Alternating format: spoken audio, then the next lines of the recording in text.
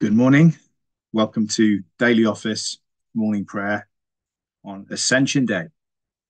And this morning we're going to be working through what you should be able to see on your screen, which is the Daily Office.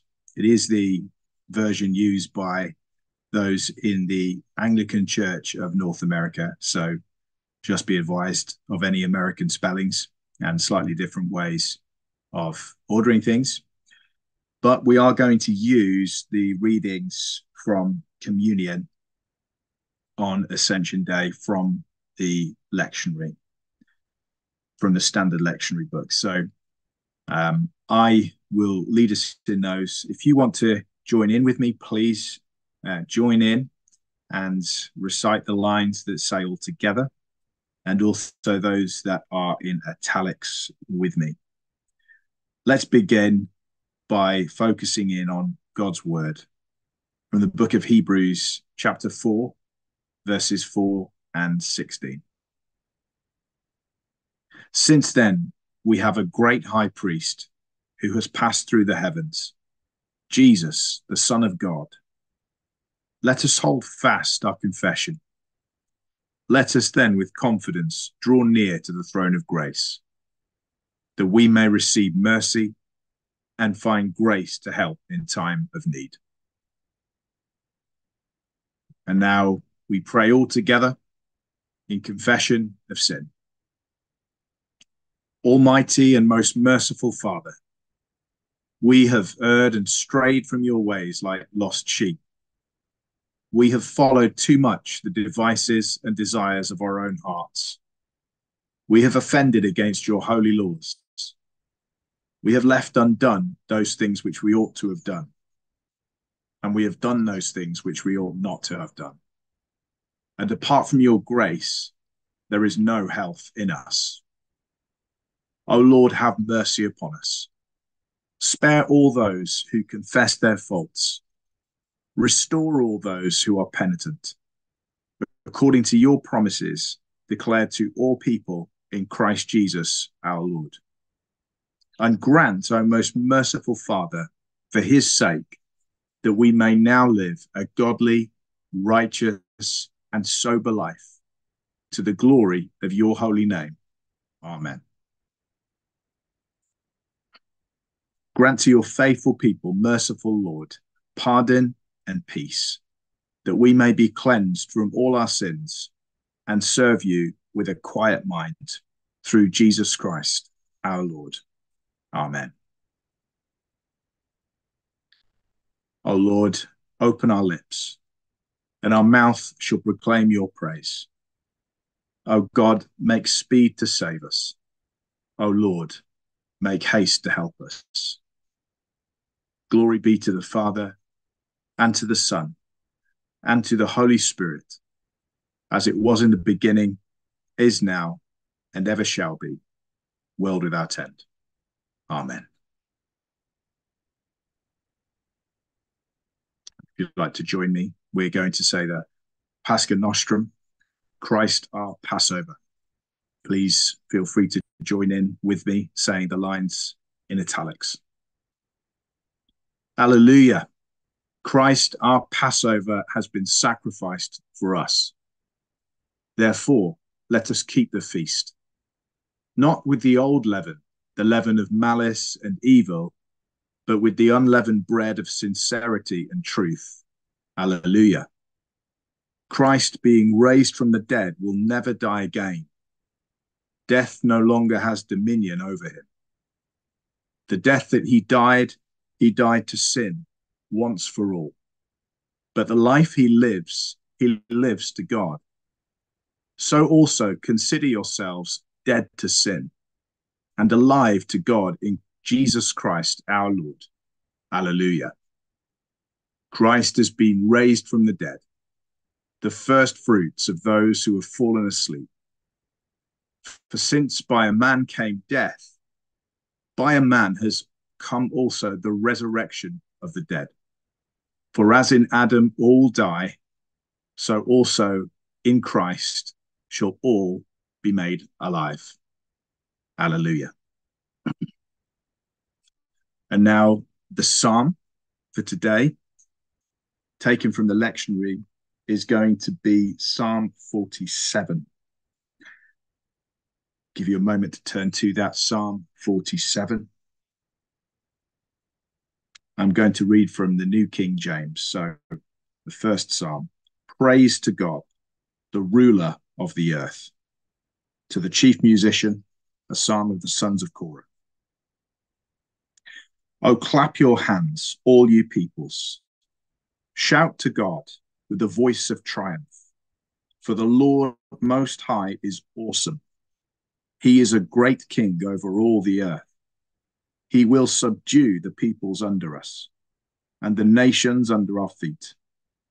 He will choose our inheritance for us, the excellence of Jacob, whom he loves. God has gone up with a shout, the Lord with the sound of a trumpet. Sing praises to God. Sing praises.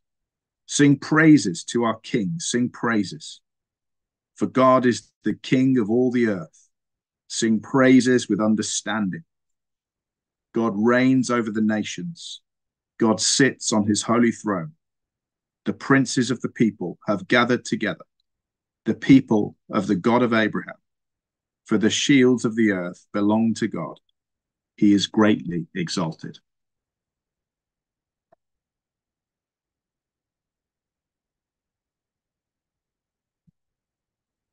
And now we read the first lesson from the Old Testament, which today is going to be from Daniel chapter 7, verse 9 to 14. So if you want to follow over there in your Bible with me, that's Daniel, the book of Daniel, chapter 7, verses 9 to 14.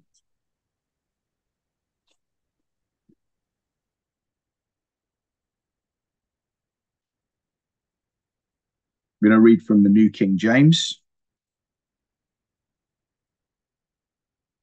The vision of the Ancient of Days, 9 to 14. I watched till thrones were put in place, and the Ancient of Days was seated. His garment was white as snow, and the hair of his head was like pure wool. His throne was a fiery flame, its wheels a burning fire. A fiery stream issued and came forth from before him. 1,000 thousands ministered to him. 10,000 times 10,000 stood before him. The court was seated and the books were opened. I watched then because of the sound of the pompous words which the horn was speaking. I watched till the beast was slain and its body destroyed and given to the burning flame. As for the rest of the beasts, they had their dominion taken away, yet their lives were prolonged for a season and a time. I was watching in the night visions, and behold, one like a son of man coming with the clouds of heaven. He came to the Ancient of Days, and they brought him near before him. Then to him was given dominion and glory and a kingdom, that all peoples, nations, and languages should serve him. His dominion is an everlasting dominion, which shall not pass away, and his kingdom the one which shall not be destroyed. This is the first lesson from the Old Testament. Good morning, Carl. And so we are now going to say together this canticle here. If you can see that on your screen, you should be able to see on your screen, my screen. Give me a nod if you can see that. You can see that, yeah. So it should say, we praise you, O God. And so we say this together after this first lesson from the Old Testament. The lesson from the New Testament, if anybody would like to read it for me, which we'll say in a moment, is from Acts. Otherwise, I will read that. But put a hand up if you want to volunteer to read from the New Testament, and I'm more than happy to let you do that. But let's just read, shall we, from the Te Deum Laudamus together. So if you want to say with me the lines in italics, We praise you, O God. We acclaim you as Lord. All creation worships you, the Father everlasting. To you, all angels, all the powers of heaven, the cherubim and seraphim sing in endless praise. Holy, holy, holy, Lord God of power and might. Heaven and earth are full of your glory. The glorious company of apostles praise you. The noble fellowship of prophets praise you. The white-robed army of martyrs praise you. Throughout the world, the Holy Church acclaims you. Father of majesty unbounded, your true and only Son, worthy of all praise, and the Holy Spirit, advocate and guide. You, Christ, are the King of glory, the eternal Son of the Father. When you took our flesh to set us free, you humbly chose the Virgin's womb. You overcame the sting of death and opened the kingdom of heaven to all believers. You are seated at God's right hand in glory. We believe that you will come to be our judge. Come then, Lord, and help your people, bought with the price of your own blood, and bring us with your saints to glory everlasting. Amen. Now we're going to have a reading from the New Testament, our second lesson, which is going to be in the book of Acts. So it's Acts chapter 1, verses 1 to 11. If you've got a Bible, you can turn there. If not, then you can read along with me. Okay, I'm going to read from the New King James. The former account I made, O Theophilus, of all that Jesus began to do and teach until the day in which he was taken up, after he, through the Holy Spirit, had given commandments to the apostles whom he had chosen, to whom he also presented himself alive after his suffering by many infallible proofs, being seen by them during 40 days and speaking of the things pertaining to the kingdom of God. And being assembled together with them, he commanded them not to depart from Jerusalem, but to wait for the promise of the Father, which he said, you have heard from me, for John truly baptized with water, but you shall be baptized with the Holy Spirit not many days from now. Therefore, when they had come together, they asked him, saying, Lord, will you at this time restore the kingdom to Israel? And he said to them, it is not for you to know times or seasons which the Father has put in his own authority, but you shall receive power when the Holy Spirit has come upon you. And you shall be witnesses to me in Jerusalem and in all Judea and Samaria and to the end of the earth. Now, when he had spoken these things, while they watched, he was taken up, and a cloud received him out of their sight. And while they looked steadfastly towards the heavens as he went up, behold, two men stood by them in white apparel, who also said, Men of Galilee, why do you stand gazing up into heaven? This same Jesus who was taken up from you into heaven will so come in like manner as you saw him go into heaven. This is the word of the Lord. It's the second lesson from the New Testament. And now we're going to say together the Song of Zechariah. So that should be on your screen. And again, if you want to join with me, you can recite the lines in italics there. And so this is a portion of scripture from Luke's Gospel, Luke chapter 1, 68 to 79. So let's say this together. Blessed be the Lord, the God of Israel. He has come to his people and set them free. He has raised up for us a mighty Saviour, born of the house of his servant David. Through his holy prophets, he promised of old that he would save us from our enemies, from the hands of all who hate us. He promised to show mercy to our fathers and to remember his holy covenant.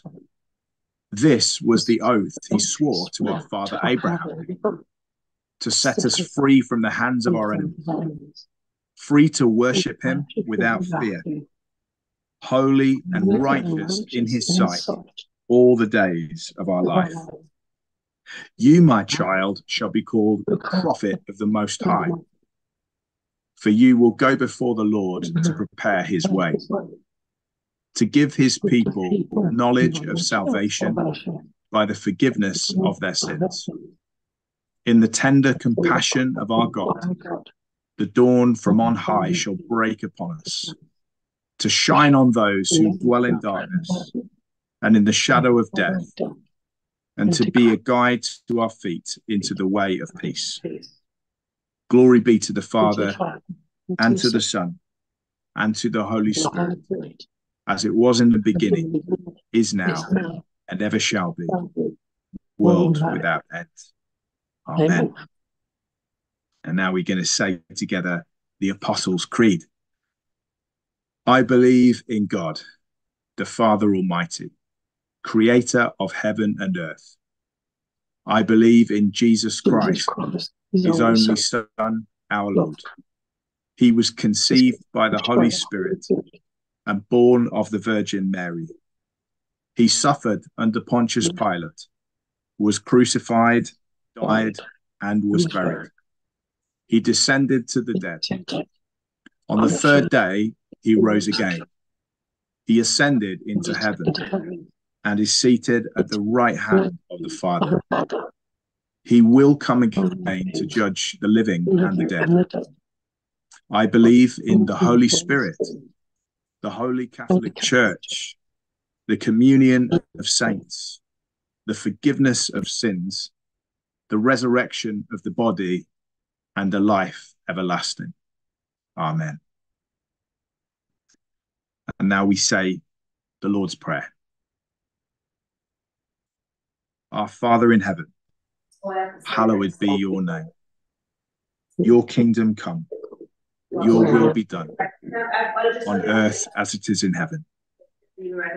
Give us this day our daily bread, and forgive us our sins, as we forgive those who sin against us.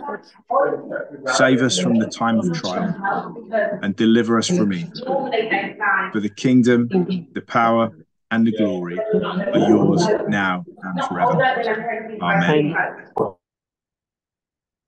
Now we pray these series of short prayers called the suffrages. And so if you want to join in, please do. We say these together. O Lord, show your mercy upon us and grant us your salvation. O Lord, guide those who govern us and lead us in the way of justice and truth. Clothe your ministers with righteousness and let your people sing with joy. O Lord, save your people and bless your inheritance. Give peace in our time, O Lord, and defend us by your mighty power. Let not the needy, O Lord, be forgotten, nor the hope of the poor be taken away. Create in us clean hearts, O God, and take not your Holy Spirit from us. Amen. And now we pray the collect of the day. If anyone would like to read that and pray that, you're welcome to do so. Just raise a hand if you want to volunteer. Otherwise, I will go on and pray that for us. Anybody? No, that's great. I'll pray if you'd like to join with me. Almighty God, whose only begotten Son, our Lord Jesus Christ, ascended into heaven, may our hearts and minds also there ascend, and with him continually dwell, who lives and reigns with you and the Holy Spirit, one God, forever and ever. Amen. And now we pray two further collects, which are just simply prayers that the whole Anglican communion pray together every day.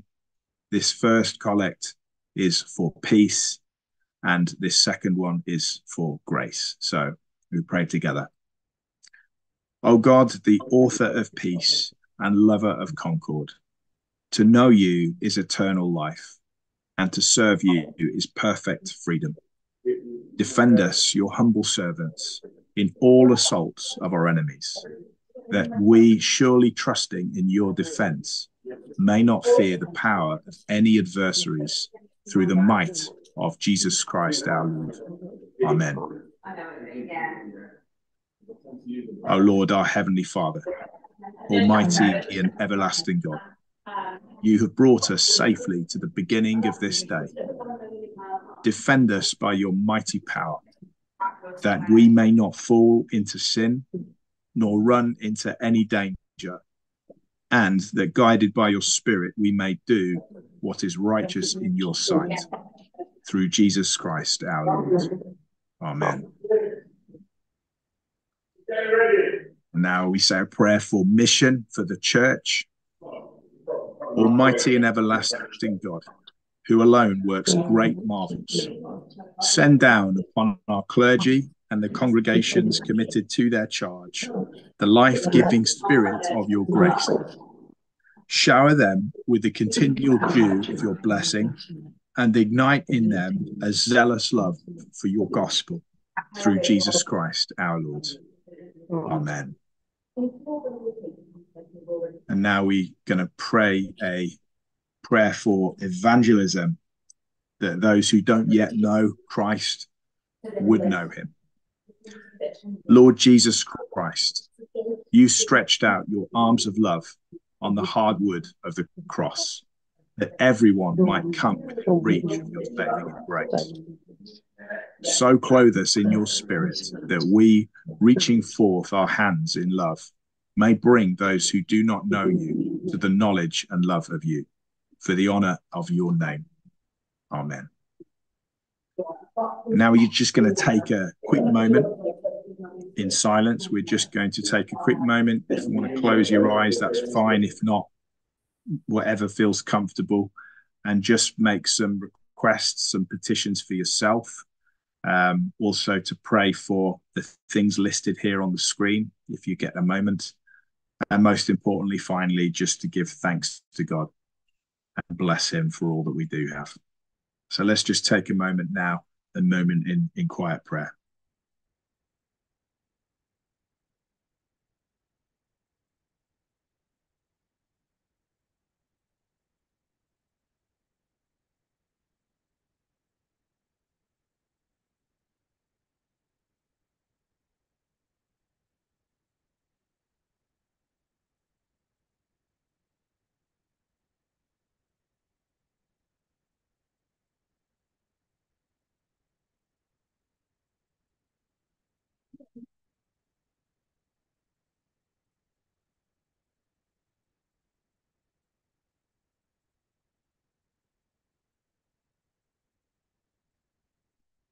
Lord God, we thank you for your grace today.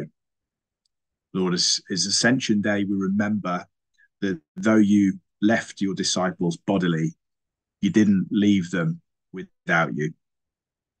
That you came again in the power of the Holy Spirit, and you are more present with us today than you were ever with your people on the earth 2,000 years ago. And Lord, my prayer is that we would know your presence today. We would know the companionship of the Holy Spirit, his empowering strength and grace in our lives, in whatever we're doing today. May we know your power and your love in all that we do and all that we accomplish today. Lord, we pray for the church. We pray particularly for Hope City Church in Wolverhampton. We pray your blessing upon us all, whatever we might be doing today. Lord, we lift up those in church who are unwell today, Lord God, and we ask that you might give them strength. You might give them health and bring them healing. We pray also for all of our sister churches in Anglican Mission in England, Lord. We pray that they might also know your hand of blessing and favor in all that they seek to do for your name. Lord, we pray for our family, Lord, that you'd watch over them, Father, whatever they are, wherever they're doing today, Lord God, that you would be with them, protect them from any snares of the enemy, and help them to love and to serve you, to be brave and to be kind. Lord, we pray for our government as well. We pray, Lord God, that you might lead those who are in authority in this nation, in wisdom and in truth, and they might listen to you. Father, we just as well want to take a moment to pray for our enemies, Lord God, for those who have hurt us, for those who do not look upon us kindly. We pray your forgiveness upon them. And Lord, we ask you to help us to forgive them today. And we do pray that the things that they do today would be pleasing to you. And finally, Lord, we give thanks for all the rich blessings that you have blessed us with. You are a good and kind Father.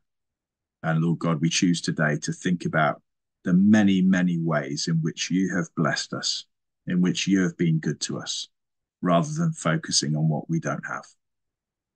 Lord, you are a great God and a loving and kind Father. We bless your name. Amen. And now we're just going to close by praying this prayer here, a prayer of John Chrysostom, a very ancient prayer from the early church. And so if you'd like to join with me, please do. Let's pray together. Almighty God, you have given us grace at this time with one accord to make our common supplications to you. And you have promised through your well-beloved Son that when 2 or 3 are gathered together in his name, you will grant their requests. Fulfill now, O Lord, our desires and petitions as may be best for us, granting us in this world knowledge of your truth, and in the age to come, life everlasting. Amen. And finally, the benediction from 2 Corinthians 13:14. May the grace of the Lord Jesus Christ, the love of God, and the fellowship of the Holy Spirit be with us all evermore. Amen. Amen. And that concludes our Ascension Day daily office morning prayer. Thanks for joining me. Please do feel free to share this. I think I'm streaming this to YouTube, and Lord willing, we'll get the chance to do this again. But wherever you are in the world, whatever you're getting up to today, the Lord bless and keep you as we celebrate Ascension Day. And remember that Christ will come again in the same way that he departed. And may you be right with him when he does. God bless all. Bye-bye.